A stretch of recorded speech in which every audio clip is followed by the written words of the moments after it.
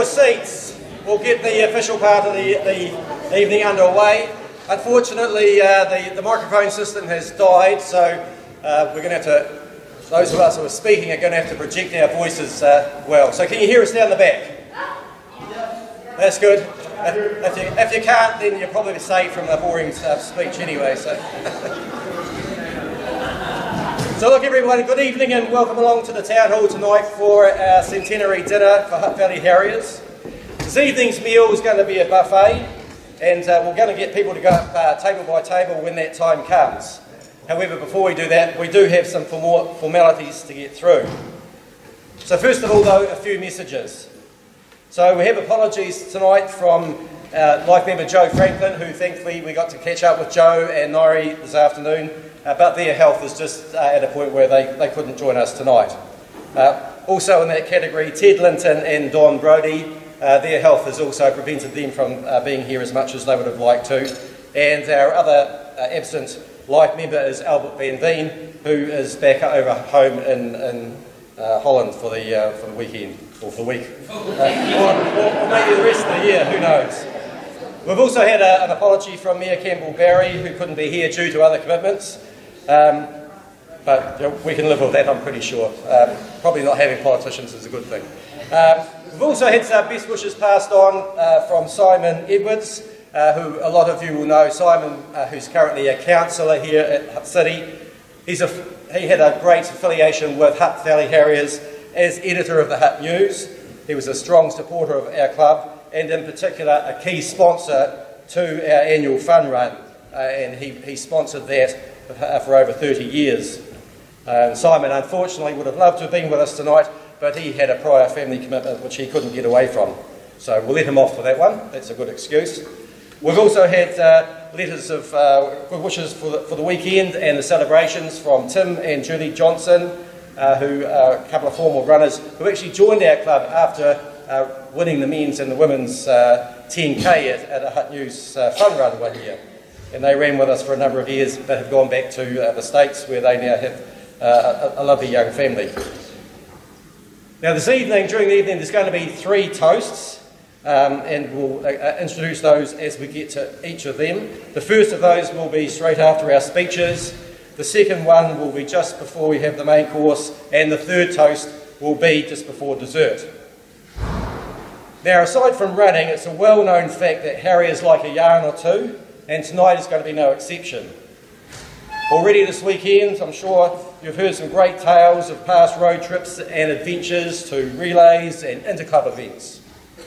Later on this evening, we're going to hear from 2 of our well-known Hutt Valley Harriers who have had recent international success, Jonathan Wyatt and Nick Willis.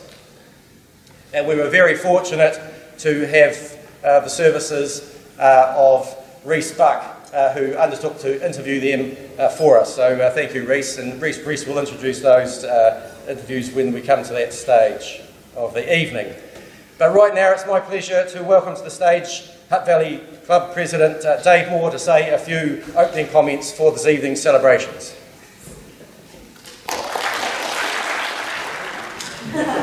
Thank you, Tony. I hope my voice carries as well as his did. Good evening, ladies and gentlemen. It's my pleasure as the club president to welcome you here tonight to celebrate Hutt Valley Harriers' 100 years running in the Hutt Valley. 100 years is an incredible achievement for any sports club, and so it's only fitting that tonight we celebrate our proud history and remember those who have founded the trails and streets of the Hutt Valley before us. I would like to acknowledge our guests who have joined us tonight. Representing our parent club, Olympic Harriers, is their former club president Michelle Van Looy and right partner Rick. Are they here? I haven't seen them actually. Good.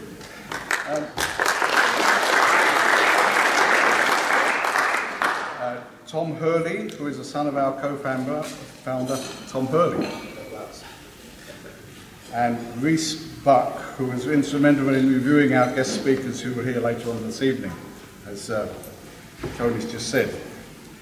This weekend would not be possible without the support of our sponsors. I want to acknowledge McCone Consultancy Limited, who are the principal sponsor of our centenary celebrations, as well as CK and Co, and the Shoe Clinic, who are also sponsors of the centenary publication. Representing McCone Consultancy, Tony and Alison McCone, and representing CK and Co is Diane and Stephen Cummings, and representing the Shoe Clinic is the manager of Lower Hutt Shoe Clinic, Rob McNeil, and his wife Liz.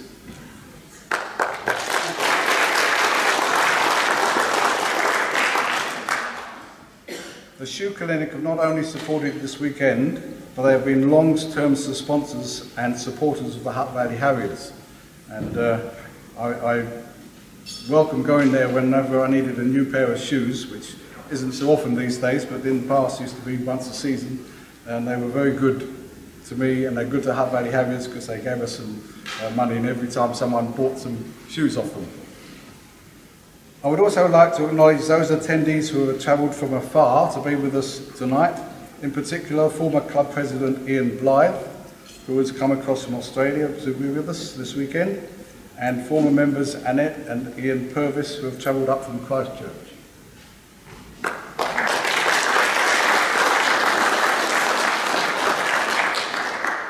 As mentioned by Tony, we also have our life members here tonight, Rob McGregor, Bruce Curse, Stephen Quirk and Tony McCone.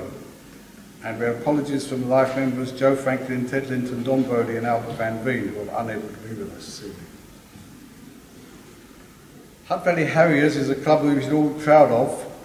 From humble beginnings in 1923, the club has gone on to enjoy success at regional and national level, initiating the Dawn Cup in 1925, that is now an annual fixture on the North Island cross-country scene, and produced many athletes who have represented New Zealand and in international athletic events. Hutt Valley Harriers is one of the longest running athletics clubs in Wellington, and that it has reached this century is a tribute to all who have worked tirelessly to make the club what it is today. One of the great things about Harrier running is that it caters for all ages. It's not unheard of to have 2, maybe 3 generations of the same family competing in the same event. How many sports can say that? Throughout our history, one thing has always been constant, the welcoming family atmosphere at the club. I hope you have had a chance to experience that welcoming atmosphere this weekend. I'll digress here to say that I joined the club in 1984 when I came back from overseas, and it's been one of the best things that's happened to me, specifically in my running career, which has gone downhill recently, but earlier on being a member of the club did definitely help me.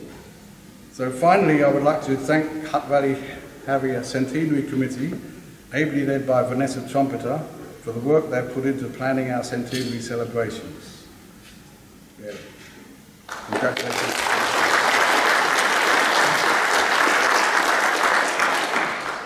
We've come a long way since that meeting in March 1923 when Bill Scratchard, club captain of the Olympic Harriers, chaired a meeting at the Oddfellows Hall in Petone that established our club, and then that first club run on the 7th of April 1923 to now be celebrating 100 years. So with that, I'll say enjoy your evening, take your stories, and together let's kick off in style the start of our next 100 years of running in the Hutt Valley. Thank you.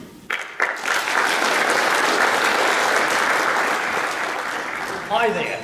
It's a real privilege to be here, a club that my father co-founded with Neil Craig. And growing up as a kid, I have got lots of memories of some crazy things that went on around the place. And looking at today, I think they're still going on, those crazy things. I think it's got to be a running thing somehow. My dad was never a great runner, and I inherited those same genes. I just ran for about 3 years as a colt, and decided that chasing the guy in front, and there was always at least one guy, mostly all of the guys in front of me, I decided to switch to soccer and chase a leather ball around the field. And Dad used to say, come back to running. I'd say, no, I'd rather chase a ball than the guy in front. Later on, I got back to running with Hutt Valley Presbyterian, as it was then. Then changed its name to Rumataka Harriers. I still wasn't any better. But clubs rely on, sure, the elite athletes, but the heart of a club is in the also-rans. And I see lots of you out there tonight. I can relate well to you. One incident that I recall as a kid was a novelty race. Now, I've got no way of knowing or finding out what it was all about, but I know it was run at Nainai, and the Harriers had to go to different houses and pick up something. And I have a memory of one person wearing a little enamel child's potty that was tied on a bit of string and around their neck. And they had to run around the street with this potty on. I don't know if you do those things these days, do you? you just go potty instead. Yeah. Yeah, great memories with the club. I want to say thank you very much for whoever's produced that book. I haven't got through all of it yet, but it's triggered memories for me in lots of areas there, and that's really brilliant, so thank you very much for that. Neil Craig's family, I can't speak too much on his side of things. I recall meeting Neil on a number of occasions, yeah, unfortunately his family couldn't be here tonight. Is there anyone here who remembers Mick Peterson? Right, well, Mick was in fact my uncle, so we had, the Hurley family had a couple of links into the Hutt Valley Harrier Club. I'd like to just say again, thank you for letting me come along. I've enjoyed meeting, refreshing some of those old memories, yeah, it's good. On for the next 100 years. Yeah. We are going to get you to dinner very shortly, but thank you, Dave, and thank you, Lance. That's great to hear those stories, Lance. Now, of course, as we said, a weekend like this, or any celebration, doesn't happen by itself. It requires some people to come together to make the event arise out of nothing. So this week's celebration has been brought together by a small subcommittee of Harriers. So let's give a warm round of applause to their chair, their leader, Vanessa Trumpeter, to come to the stage. I'm the accidental chair of the Centenary Committee, but it's been a really great fun putting this all together. Your committee's been meeting monthly for about a year now, and lately fortnightly, and it's been a lot of work. We spent a lot of time in the depths of the container out the back of the club, in the cobwebs and the dust out there. Mainly one of us, that's Mark, dragging out all the old memorabilia and the old booklets and digging out these gems. We found a lot of gems, and we've had a lot of fun stories. A lot of hours were spent poring over all the photos and the booklets and reading the little anecdotes from over the years. So I'd like to just thank our committee and introduce them to you. We've got Bill Trompeter, Stephen Cummings, Mark Grocott, Rebecca Reid, Brendan and Steve Quirk, and not to forget Simon England, our editor, and so much more of our great booklet that you've all got a copy of. Yeah.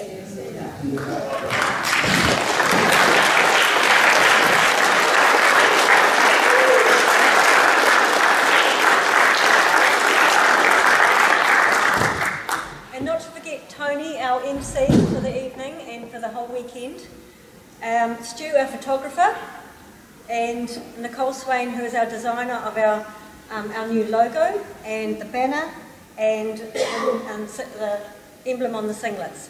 She's done a lot of work behind the scenes too. Yeah, she's not here today, but she was there at the club this afternoon. Yeah. So thanks everyone.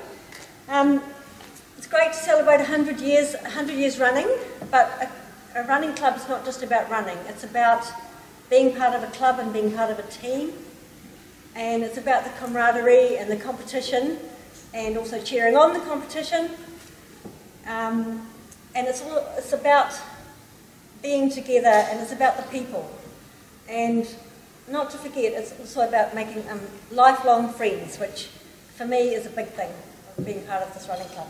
So I'm really looking forward to the future of Hutt Valley Harriers, and I'm so proud to celebrate 100 years.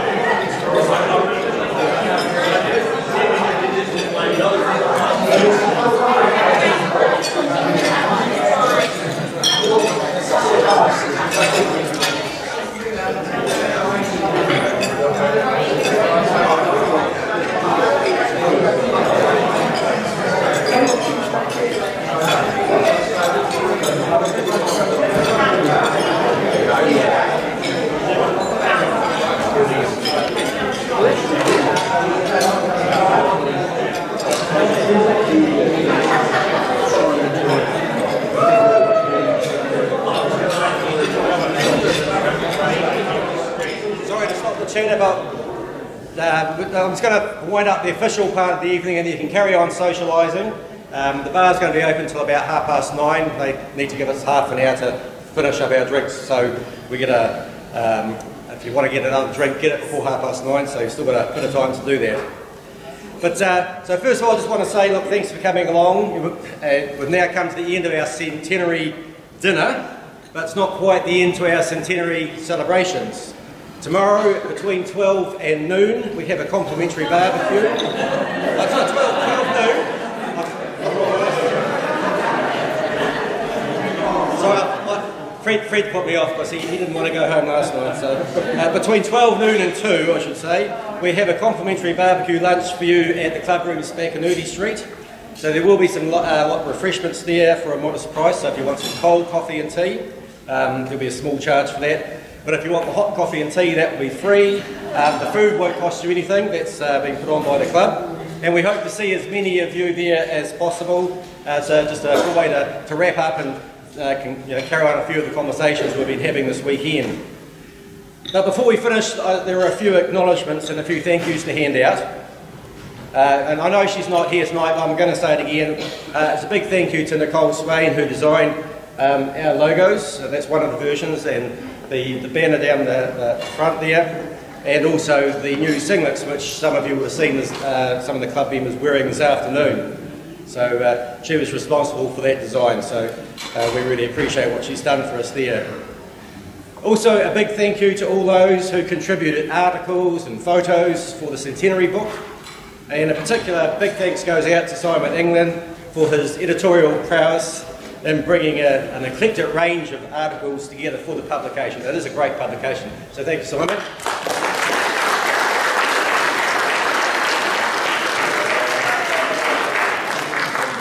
Also a big shout out to Rebecca Reid for all the behind the scenes work she did on promoting this event on social media and radio.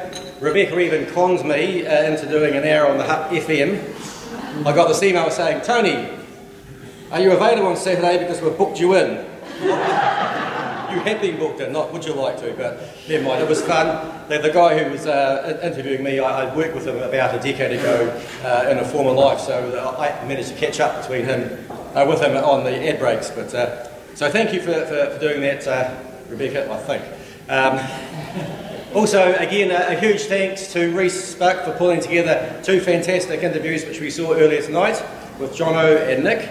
And we'll make them available on the website somehow.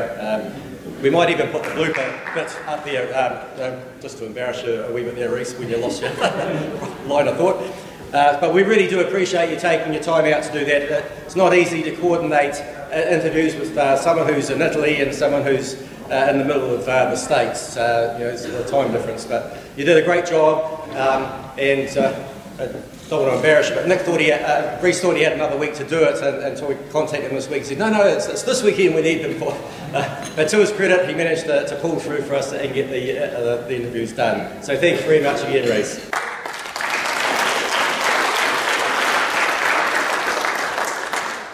And I know Vanessa's already mentioned her fellow committee members, but let's put our hands together again for the organiser committee: Rebecca Reid, Stephen Brendan Quirk, Simon England, Mark Grocott, Bill and Vanessa Trumpeter.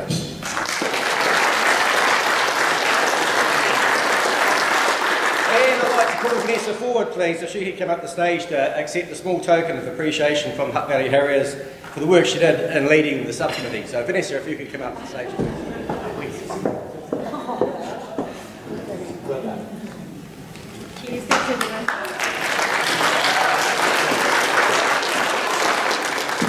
And finally, to each and every one of you, thank you for coming along tonight. I hope you've enjoyed tonight's dinner and the conversations which you've had. I hope you've enjoyed this afternoon and last night.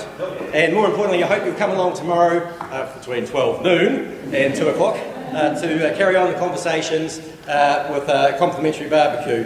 So I've been Tony McCone. It's been great to be your MC tonight.